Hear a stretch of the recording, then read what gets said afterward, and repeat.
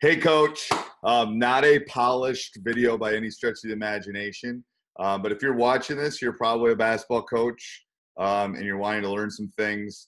So what I'd ask is you go over and check out teachhoops.com. There's lots of great free resources on there. It's a community for basketball coaches. I guarantee you will not be disappointed. 14-day free trial. You can go check it out.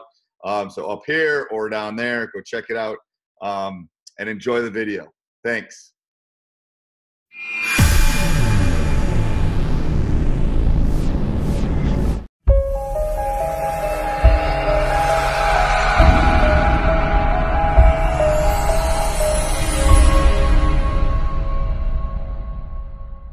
Okay, so we need 2 basketballs, and then you give me 2 basketballs.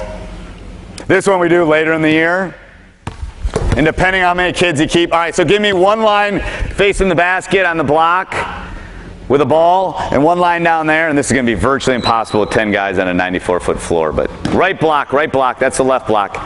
1 guy down there on the right block. So we do the old-fashioned tipping drill. Go ahead. Nope, but we need 5 guys down there. 5 guys down there. 3, 4, 1 more. So what you're going to do is you're going to tip it off the glass, and then you're going to run to the end of this line. Okay? So 10 guys, it's going to be virtually impossible. Now, the reason I'm holding these 2 balls is because eventually what I do is throw it off the glass. Tip it, hold on, and then I will throw this to you, and then you will throw it to that guy coming back. So we'll see if we can do this. So you're going to tip it, and then you're going to throw it to the next guy. The reason I like it is it's conditioning. They got to pass, they got to talk. If they don't talk, they got to do it my guys have to do it for 2 minutes the first time we do this drill.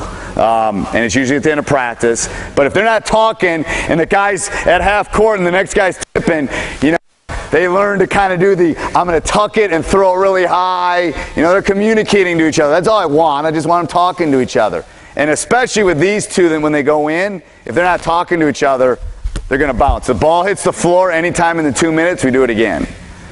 So it's a great conditioning drill. Go ahead. Throw it off the glass. Good. Sprint, sprint, sprint! Good. Here you go. Throw it to him. Oops. Keep going. Keep going. All right, stop. It's hard on a 90-foot, 4-foot floor.